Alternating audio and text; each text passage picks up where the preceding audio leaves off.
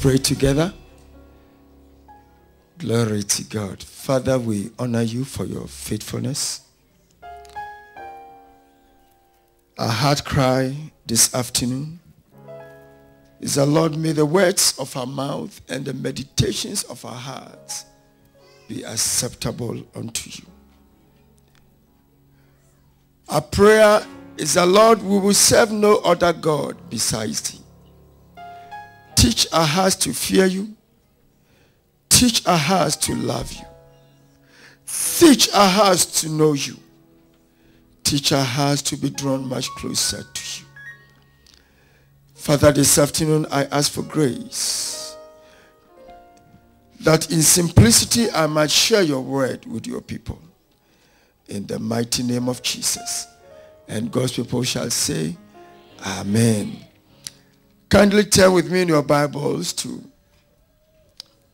Matthew's Gospel, chapter 16. Matthew's Gospel, chapter 16. It's good to have Blessing here. I can see him at the back. Glory to God. Matthew's Gospel, chapter 16. This is a very, very important passage in scriptures. In this particular passage, by revelation, Jesus was revealed to Peter as the Messiah, the Son of the living God. And just after that, Jesus began talking to the disciples about his imminent death. Peter calls Jesus aside and rebukes Jesus and tells him he should not speak that way. We continue the story from verse 23. Jesus turned and said to Peter, "Get behind me, Satan." Peter is being referred to as Satan. "You are a stumbling block to me. You do not have in mind the things of God, but the things of men." Then Jesus said to his disciples, after the rebuke, now he calls all the disciples, "If anyone would come after me, he must deny himself and take up his cross and follow me. For whoever wants to save his life will lose it, but whoever loses his life for me will find it. What good will it be for a man if he gains the whole world and yet forfeits his own soul? Or what can a man give in exchange for his soul? For the Son of Man is going to come in his Father's glory with his angels. And then he will reward each person according to what he has done." Amen. Beginning from today and in the coming weeks and months as a church, we will be sharing with you a subject titled Imitating Christ. I believe that the essence of our call, the essence of our lives, the essence of why you and I are alive today is to imitate Christ. The early church were called followers of the way because they patterned their lives after the way Jesus taught them. Before they were called Christians, they were referred to as the way. Why did they refer to them as the way?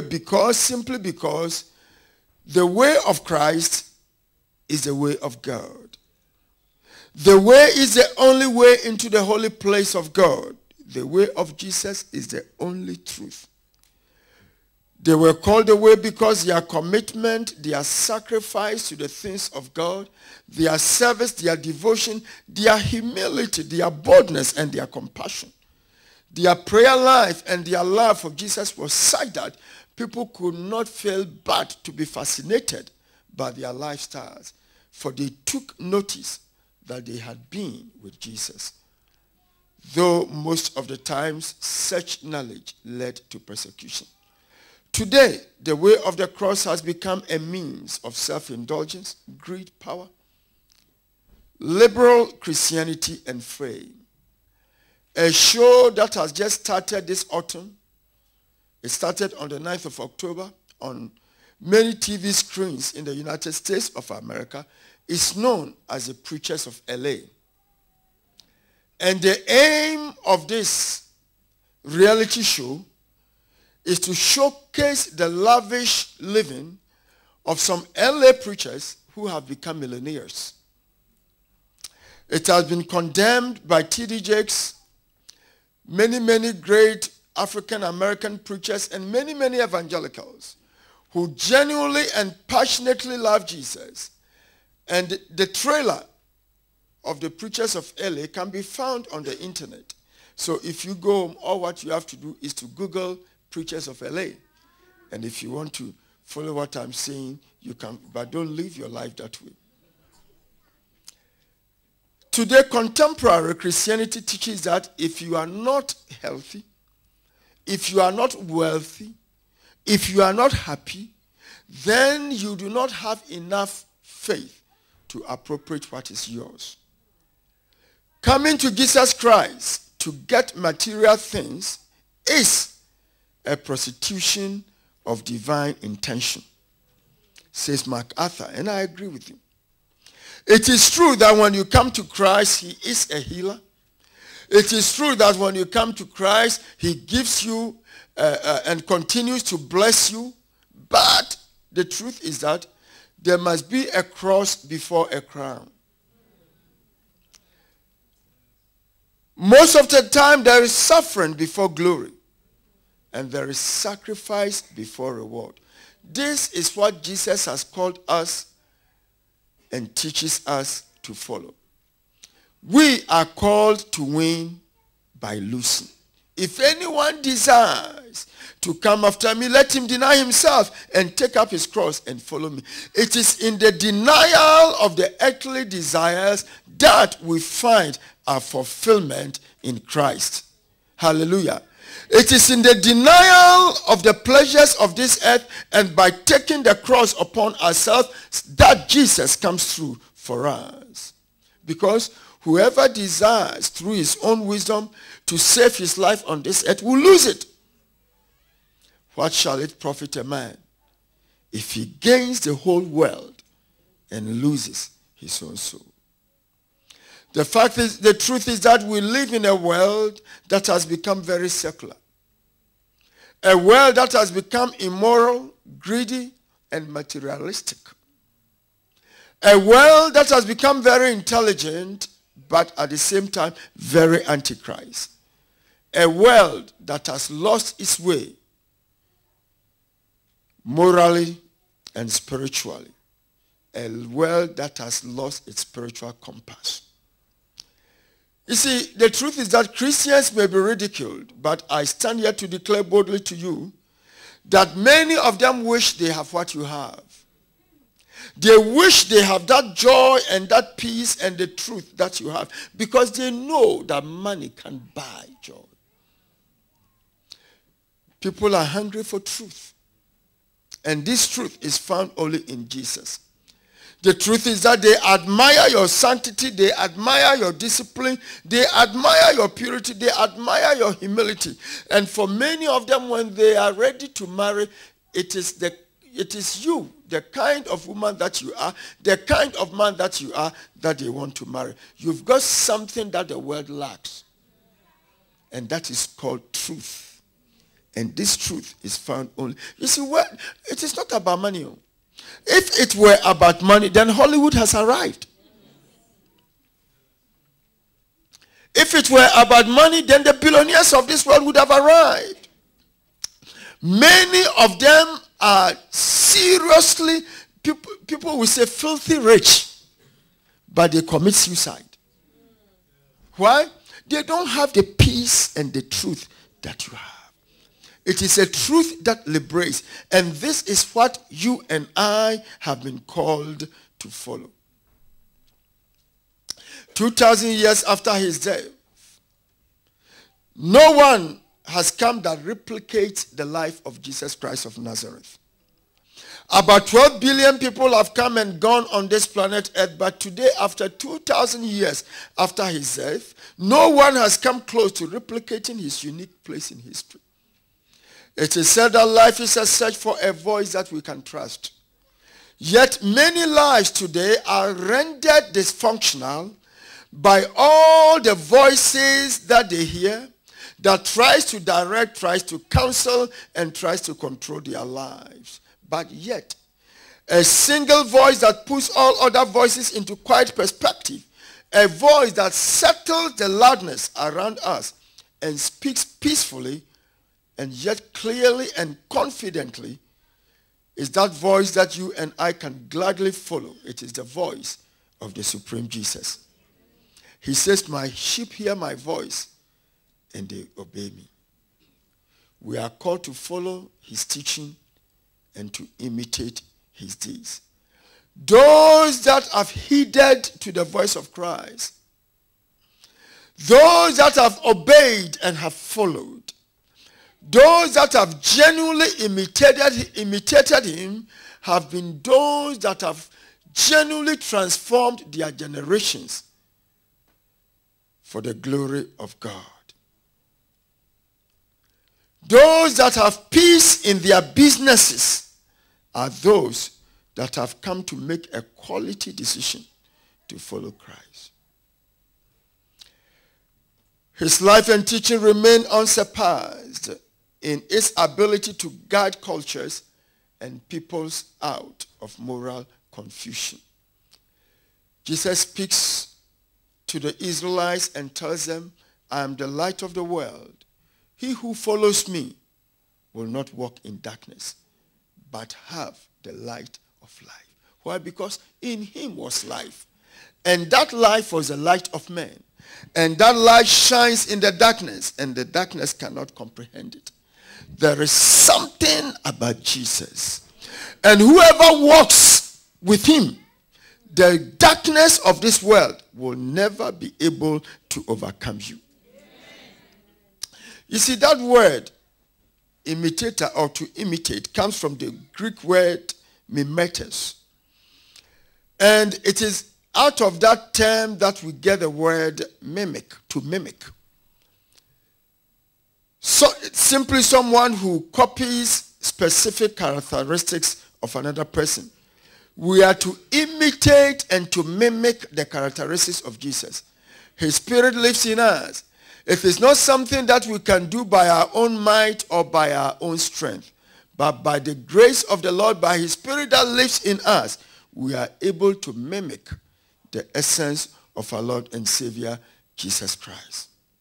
You see, God's purpose in salvation is to redeem men from their sin and conform them to the image. God's plan for you is that you will be conformed into the image of his Son. God's plan for you is not to make you happy, but to mature you. Because if you are mature, you will understand what it means to have a life full of joy. The difference is maturity. And not until we are conformed into the image of Christ, maturity will elude us.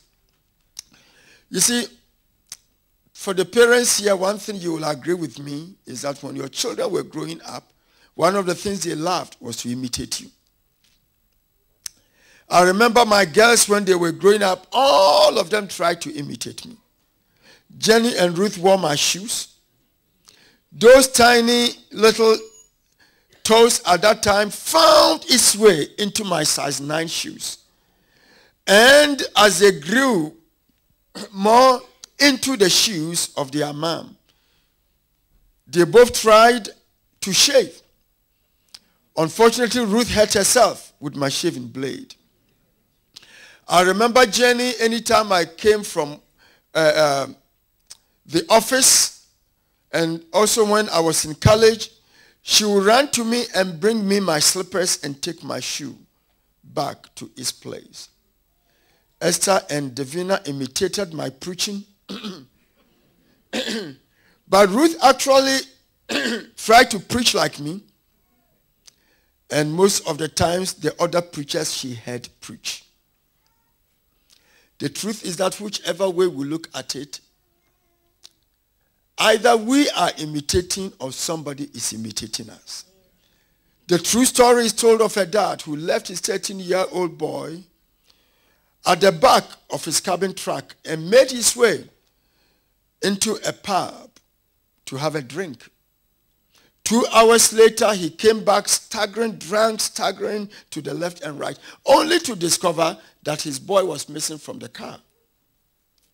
He quickly rushed back into the bar at the other side of the bar to see his son in the company of two teenagers, truants, who had got his son drunk, and they were dancing on the floor.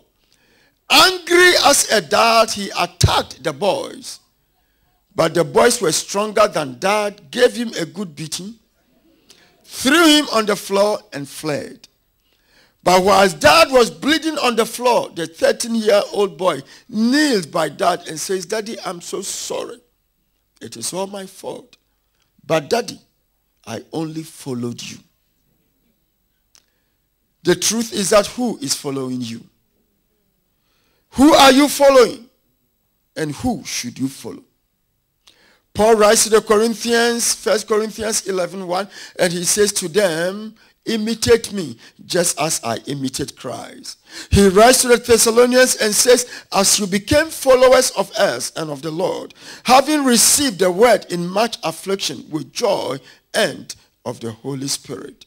You became followers of us. In other words, they imitated Paul. He writes to his son Timothy and he says to him, "Son, but you have carefully followed my doctrine, my manner of life, my purpose, faith, long-suffering, love, and perseverance." So, Pastor Kingsley, what is it that we are to imitate about Jesus? One, we are to imitate his purity. Understand that despite the extreme condition of rejection and abuse that Jesus faced, he still remained pure. Therefore, Peter encourages us to follow the example of Jesus in maintaining our purity even in the face of similar abuse. He writes to the churches in Asia Minor and says to them, 1 Peter 2:21 through to 23, "To this you were called, because Christ suffered for you, leaving you an example that you should follow in his steps. He committed no sin, and no deceit was found in his mouth. When they hurled their insults at him, he did not retaliate. When he suffered, he made no threats. Instead, he entrusted himself to him who judges justly." Wow. You see, we are to keep our purity in the midst of immense and intense persecution and provocation. You see, when we talk about purity, purity is not only living a holy life, but purity is about the condition of your heart. If the heart is right, then whatever you do shall be right. If the inner man is right, if he is pure, whatever you do shall be pure. You see, in life, what comes out of you under pressure is who you are.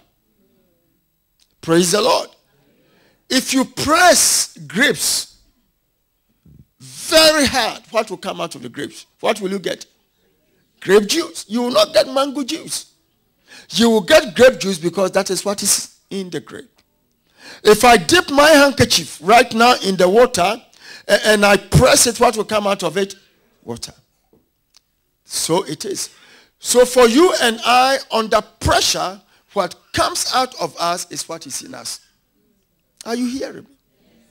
And the Bible says that when Jesus was reviled, when they hurled insults at him on the cross, he did not retaliate. Wow. You see, if somebody insults you, the natural and the easiest thing for you, which demands no effort, is to let him know you are not stupid and to reply back. Insults for you. You do me, I do you. But for somebody to insult you and for you to hold your peace and to reply maturely and not in anger is a sign of a child of God who imitates his master. The natural thing is that you insult me, why not? You see, God looks at the heart and blesses our actions. He's more interested in the motives than in the actions. Because actions can be deceptive. But under pressure, what will come out of you is who you are. And this afternoon we are being told to become imitators of our Lord and Savior, Jesus Christ. When they insulted him, he made no threats. Today people will just curse back.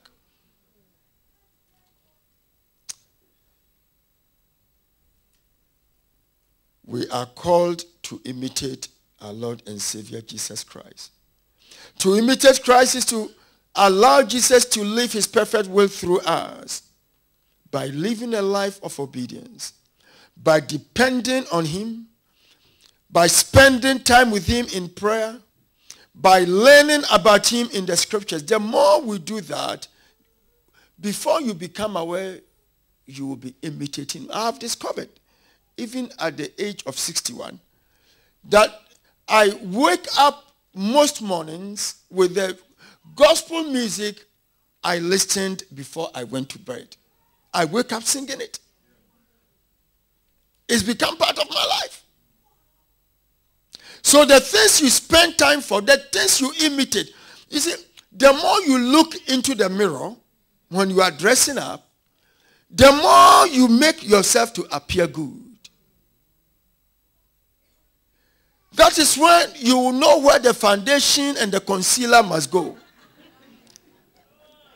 How much of the lipo you need, where the mascara must go, and where to place the lipstick at the right position. So the more, and the Bible says, the more we look into the mirror of the word of God, and the word of God is like a mirror. So the more you look into it, the more you are transformed into the image of Christ from glory unto glory. You see, the more you look into the word, your image changes and you are changing from one glory unto another glory. 2 Corinthians 3:18 tells us.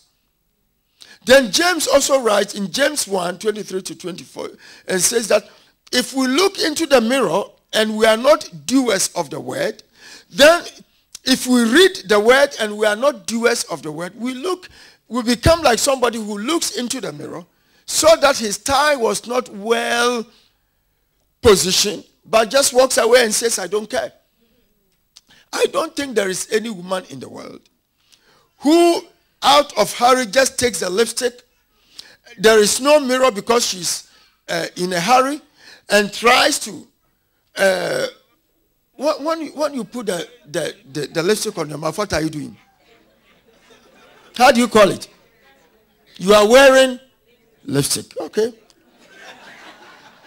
Okay, I take your word. Whatever, you are applying lipstick. Oh, good.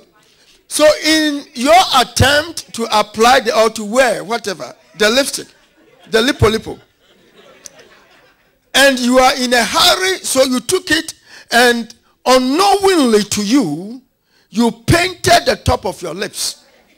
Then just when you are about to walk out, you just peeped through the mirror and discovered the lipstick. There is no way you will walk out. The car can go. Because as an honorable woman, you will wait and take your time and wear that lipstick properly. That is how the word of God is. The more you look into the word, which is a mirror, the more you know what to change, what to stop, what not to do, how to speak, and how to act. Praise the Lord. And to imitate Jesus, to be able, you see, on your own you can't. But the more that you look into that word, into that mirror, and that mirror will expose everything that is hidden in your life. It will tell you, you see, my prayer for every church member of TPC is that when you take your Bible to read, this book is a revelation. And when Paul prayed for the Ephesians, his prayer was that God might grant unto them the spirit of wisdom and of revelation in the knowledge of him. My prayer is that anytime you take this Bible to read, may you hear the voice of God. Because when revelation comes to you, you are hearing his voice. And that voice will tell you that is not the way to treat your wife. That voice will tell you, the word will tell you, you must season your words with salt. The word will tell you, don't reply back, don't face anger with anger. The Bible will tell you, a soft answer turns away wrath. And the more you follow that and obey that, what you unknowingly to you, you are imitating Jesus and you are becoming like him. And before you become aware, you go to any place, you go to a place where there's profanity, everybody keeps quiet because the pastor has come. You don't have to be a pastor to be called a pastor. Are you hearing me? When you are a true imitator of Christ, nobody tells you. The world knows because you are the only Bible they are reading. And they know the truth, but they don't have it. But they know you have it. So any moment you go there, everything there changes. There is a place I love going to.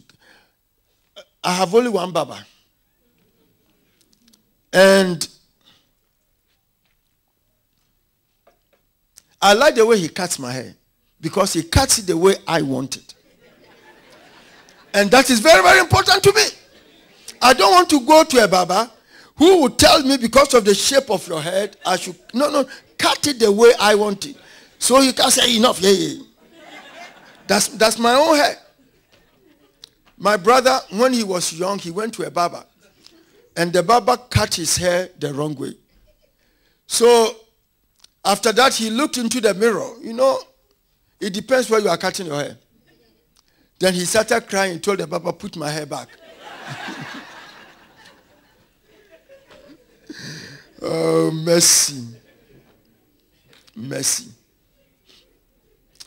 You see, the more you spend more time in the Word, the more you spend more time with Jesus, not only will your life change, but if you fail to do that, then you will see that the life you will live will be a life which will be defeated by sinful habits, because only imitating Christ and studying the Word can your habits change. And you see, anything you do daily becomes a habit for you. So if you make it your habit to study God's word daily, before you become aware, you'll be imitating him. You'll be talking scriptures, you'll be reacting scriptures, you'll be acting like Christ, and people will be calling you Osofo, the minister. And that is the fact. And I'm praying that we will become a church that imitates Christ. That way, even when they rain insults at you, when the enemy touches and attacks your body, you know it is temporal. Glory to God. You know it is a light affliction. And that your God is a healer in the name of Jesus. If you don't, then you'll be preoccupied with a list of do's and don'ts. Christianity is not do's and don'ts. Christianity is a life of yielding to the Holy Spirit. And I have ever since I came to know Christ, since 1977, when I completed writing my A-level exams, one thing I've come to realize is that God is faithful. And I have never seen this God disappoint me. And it affirmed the words of David when he said, I was young and now I am old. I have never seen the righteous forsaken, nor the seed of the righteous going about and begging for bread. You see, God will not ruin his reputation. He will not use you as an experiment to break his word on you. He defends his own. Glory to God.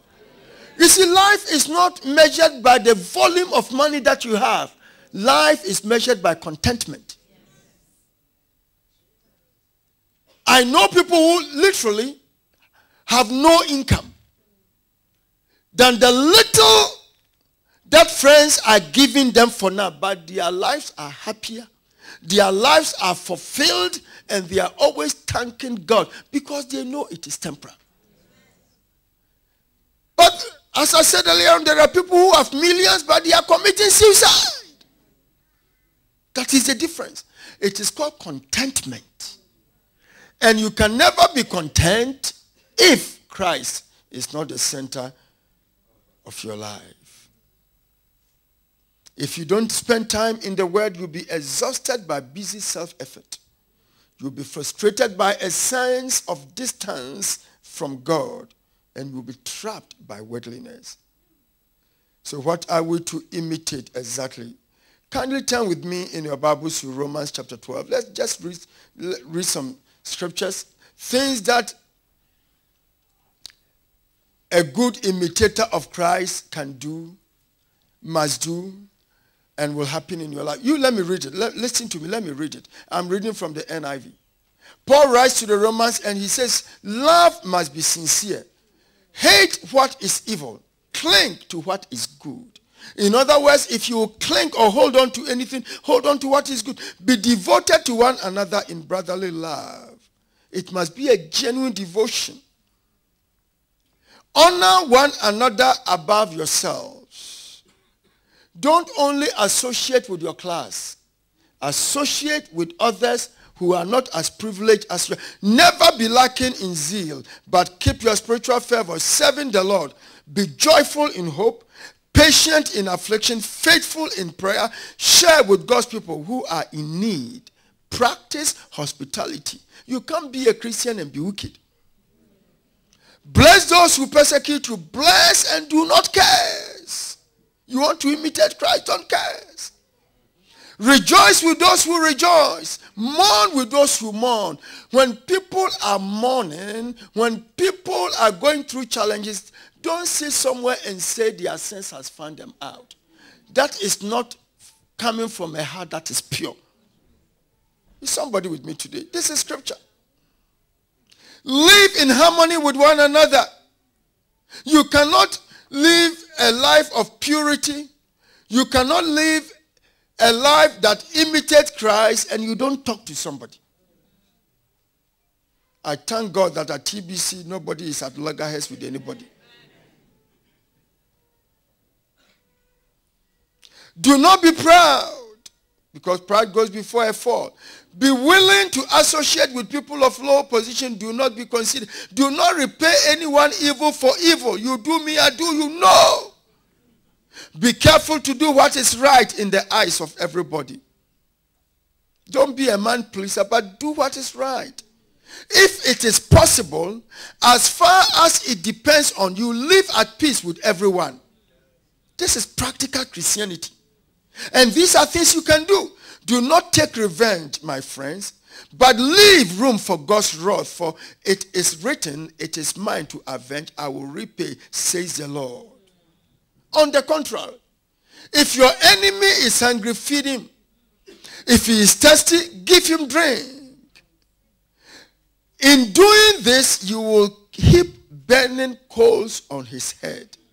Do not be overcome by evil, but overcome evil with good. Wow. May that be our lot in the name of Jesus.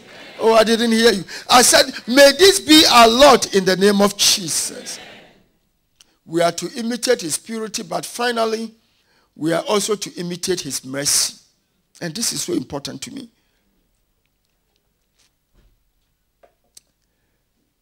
You see,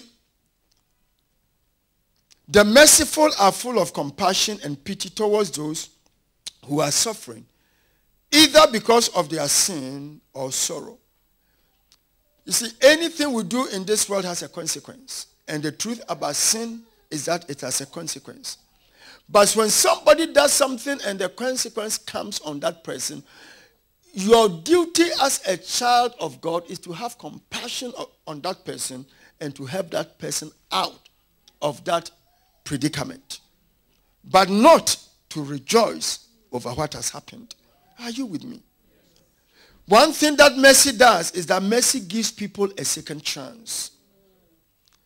John records a story in John's Gospel chapter 8. A woman who was brought to Jesus. And when they brought her, they said, Lord, Master, this one we caught her in the act. And they went on and said, in the law of Moses, Moses in the law commanded us, John 8 verse 5, that such one should be stoned. What do you say? Jesus said nothing, because he knew what was in them. And you see, God looks at the heart. God looks at the inside, not on the outside. Self-righteousness will make people try to judge others, hiding what is in them. Jesus just wrote in the sand. And after some moments, he raised his head and said, he that is without sin, cast the first stone. And the Bible says that from the eldest to the youngest, they all left. And it was left with Jesus and the woman alone. Jesus looked at the woman and said, where are your accusers? Neither do I condemn thee, but go and sin no more. And you see, the difference is that Jesus did not condone the sin, but did not leave the woman the same. Go and sin no more. You see, you have what the world needs. You have what the struggling Christian needs. You have mercy. You have truth. And the grace of the Lord is over your life. So when your brother or sister falls, yours is not to step on him and damage him, but yours is to lift him up. Did you know that in life, to keep somebody down and for you to, you see, if you compare yourself with other people, then the truth is that you will see how righteous you are. But that is not how God looks at it. And at times to keep somebody down, what you have to do is to make sure you are also stationary and you step on that person. So your focus and your attention is always on that person. Why? Because if you leave, that person will get up. But if somebody falls and you give that person a hand to rise up again, who rises first? You. So as you help others to rise, the glory of the Lord comes over you and you are promoted more. And by doing so, you are also lifting somebody up. And that is all what mercy is about. Mercy is about not giving people what they deserve. But instead of giving them what they deserve, God gave us grace, what we don't deserve. That is the difference between grace and mercy. And you and I are called to imitate the mercy of Jesus. Jesus enters into Jericho. And when we went to Jerusalem, we went to Jericho and we were shown the sycamore tree. Luke's gospel records for us and says that Zacchaeus on that tree, when Zacchaeus heard that Jesus was coming, he wanted to meet him. But Zacchaeus was such a wicked tax collector, taking taxes from so the people hated him. So he climbed the tree, also because of his stature. He was a short man, the Bible says. Then the Bible says when Jesus got to the tree, he said he knows you by name. He knows what is in your heart. And let's read that. Luke chapter 19. Let's read it. I think it's better we read.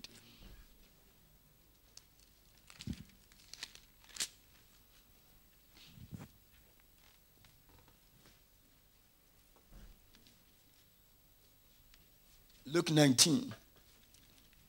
The Bible says Jesus entered Jericho from verse 1 and was passing through. A man was there by name. You are there, Luke chapter 19. A man was there by the name of Zacchaeus. He was a chief tax collector and was wealthy. He has taken what doesn't belong to him. He wanted to see who Jesus was, but being a short man, he could not because of the crowd. So he ran ahead and climbed a sycamore fig tree to see him, since Jesus was coming that way. When Jesus reached the spot, he looked up and said to him, Zacchaeus, come down immediately. I must stay at your house today. So he came down and at once and welcomed him gladly. And all the people saw this and began to mutter. And this is what happens in our world today. To murmur. He has gone to be the guest of a what? Of a sinner. They've judged him. And the truth is that people know they are sinners, but they can't help themselves. That is why God has given you his spirit. Is somebody hearing me today? You see, the drunkard will tell you, as for me, I know I'm a drunkard. But you say you are a Christian. Look at you. And drunkards are such that when they drink, but they don't drink their mind. I'm telling you, they don't drink their mind in the alcohol. They still have their senses. And most of the things they say when they are drunk, most of them are true. Especially when they decide to address and to insult. When they drink, all the things they know comes into memory. Especially we the Christians. Say, you look at you. I mean, I know I'm not a Christian. I'm drawn by you. You say you are a Christian. Yesterday you did that. The other day you did that. Always you are judging me. Me, I will go to heaven. You won't go.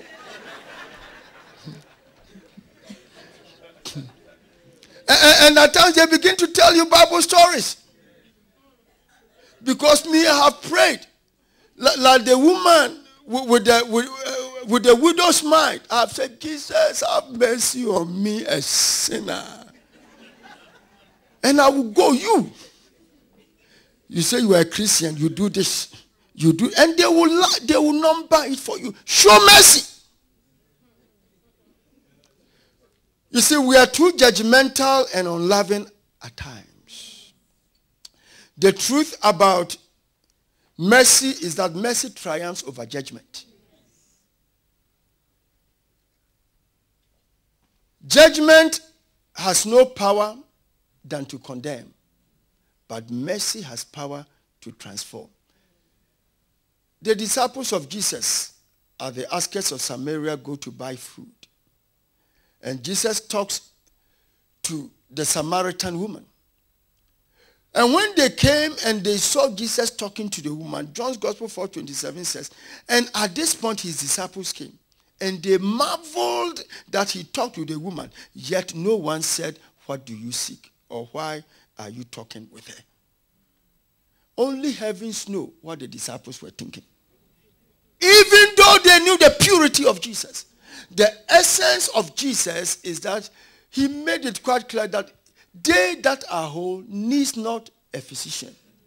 I came not for the righteous, but sinners unto repentance. If Jesus were to put the measuring rod of sin at this door, many of us will have to fly to get out of this place. But it is mercy that has kept us. You see, it is very easy to play God when one sins and find him and expose him and use him to accomplish our own righteousness. I believe that the time has come for TBC and for the Church of the Living God to imitate Jesus and his mercy, because there are people who are lost and what they need is love and encouragement. Let them know that your Jesus is merciful and that he works. A true story, at a reception, a wedding reception, a pastor decides for the first time to go to a wedding reception. Then a bloke comes who is not a believer. He goes into the pub and buys 2 jugs of beer, puts one in front of the pastor and starts to gulp his own. The pastor says nothing. The beer is just sitting in front of him. One of the deaconesses walks in late to the reception, sees the beer in front of the pastor. She walks out of the reception, never comes to the church again. Has seriously judged the pastor. I cannot sit under a pastor who drinks publicly. He has disgraced me. But the pastor was not drinking. The pastor did not buy the beer. Somebody just put it there. And all this while the pastor took his time and was talking. Oh, you see, he went for the second, the guy went for the third, but the pastor's beer was still there. And the pastor took his time, spoke to this man, gave him his number, then kept visiting him. 3 months after, the man became a believer. Simply because of the mercy that the pastor shown to him when he saw his lifestyle. Then when the issue of the deaconess was reported to him, He says, I will choose to hang up with these drunkards who need Christ than somebody who thinks they are righteous. Hallelujah. The truth is that at times we are afraid we'll be viewed as condoning sin. At times we are interested in the monies that people give, but not in the people. A true story, and if you have read the word for today, you would have seen it. A true story. A believer who supports two pastors, TV pastors, and decided finally to go and visit their churches. Went to the first church. The pastor preached a very good sermon. After that, wanted to see the pastor to say, hey, you can't.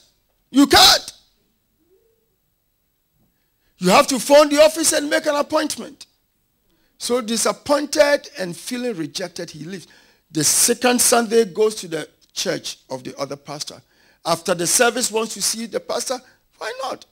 Sees the pastor, hey, can we have lunch together with your family? They go to lunch together.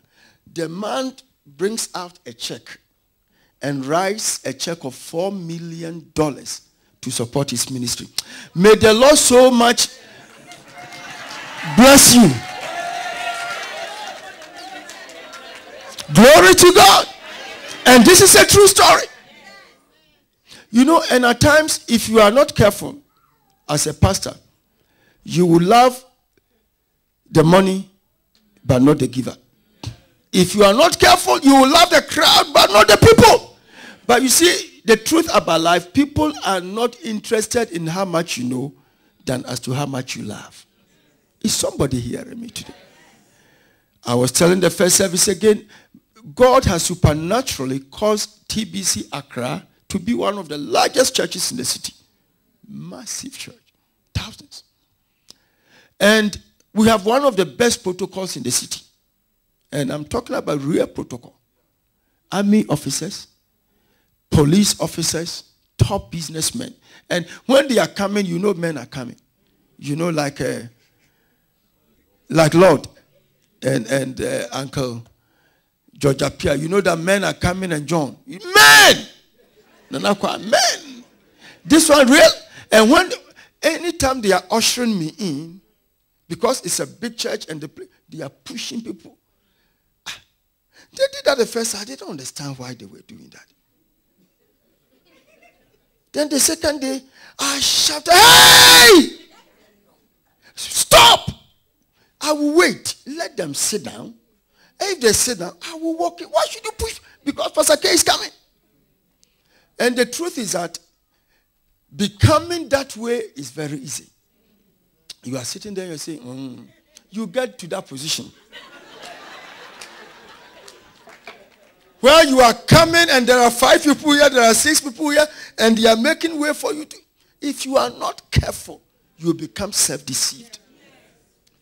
But we are called not only to love people, but also to show them mercy. The truth about love is that love is powerful than hate. Light is powerful than darkness. And the love and the light of God lives in you. You see, let us stop looking outside and see people through the merciful eyes of Jesus. Is somebody with me today? When people offend you, find a reason to forgive them. Jesus on the cross found a reason to forgive those who crucified him. He said, Father, forgive them. Why? For they know not what they are. That was a reason for God to forgive them.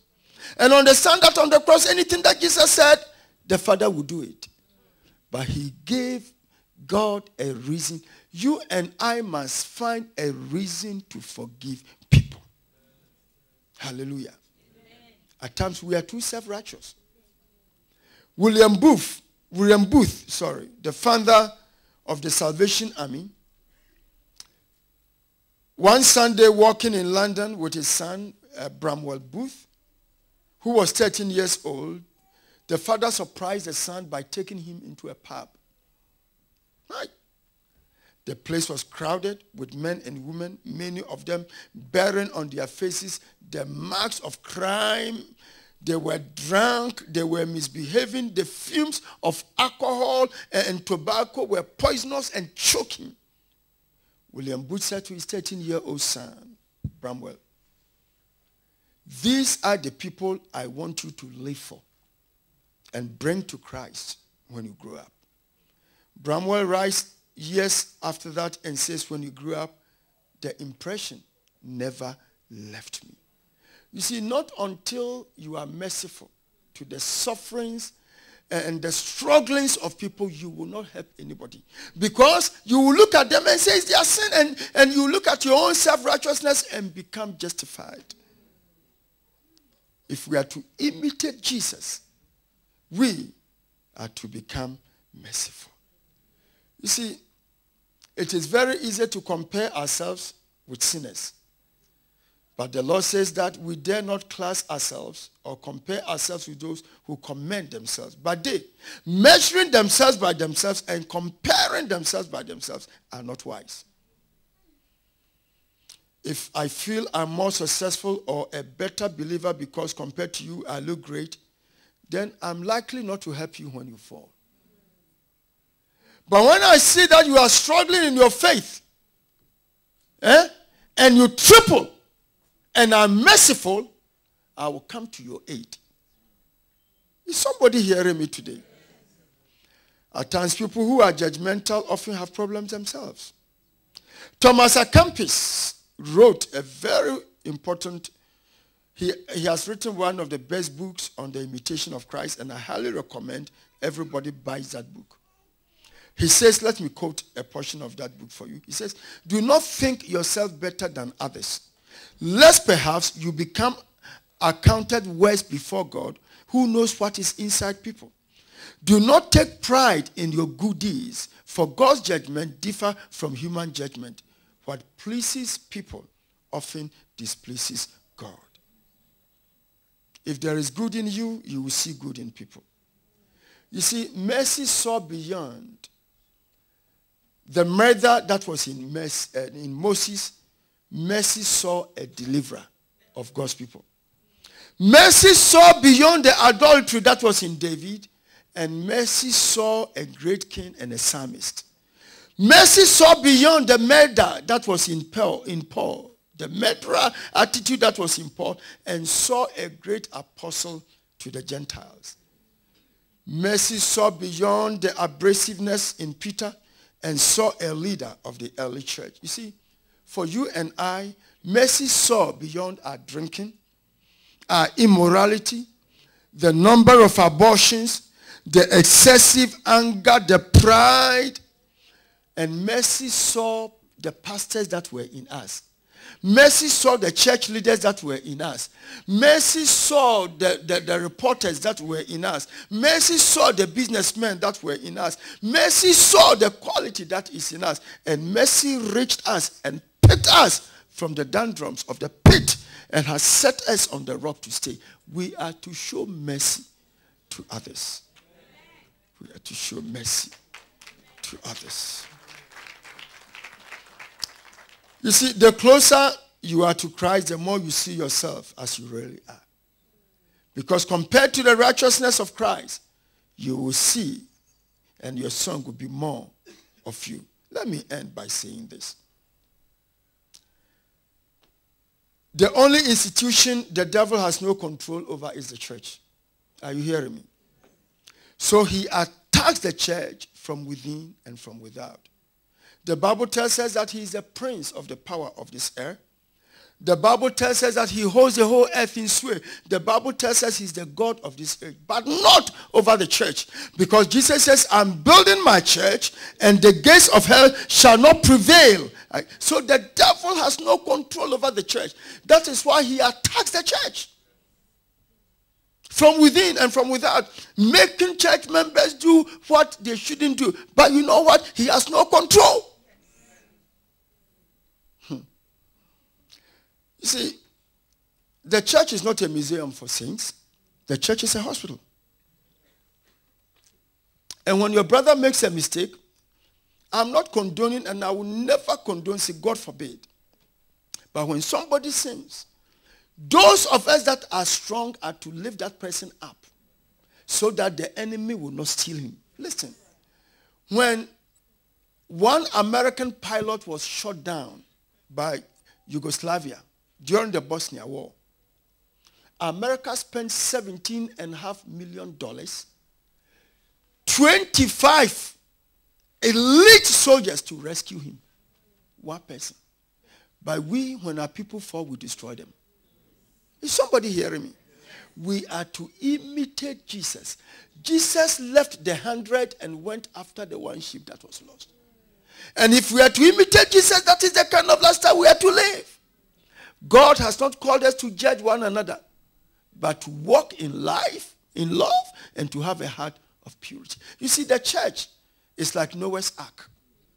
Outside that ark are the storms. And when that storm begins to blow, the speed is about 120 miles per hour. Very destructive. You saw what the 80 miles per hour did into our nation last week. That is how outside the ark is. But you see, inside the ark is a smell. It stinks. And at times inside the church, because people are in the church, some of the things they do stinks. But the truth is that wherever there are people, there are problems. And the devil knows he has no control over the church of the living God.